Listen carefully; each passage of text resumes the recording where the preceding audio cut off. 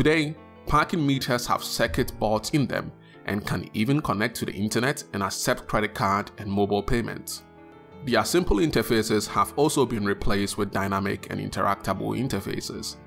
The humble parking meter, arguably the purest expression of capitalism, contributes greatly to the revenue of a city. For instance, in 2022, New York City generated over $1 billion from parking meters and camera and parking violations. To put it in simpler terms, parking meters generate a lot of money for cities. And so, it's important for cities to make decisions and implement systems and tools that aid in collecting this vital source of revenue.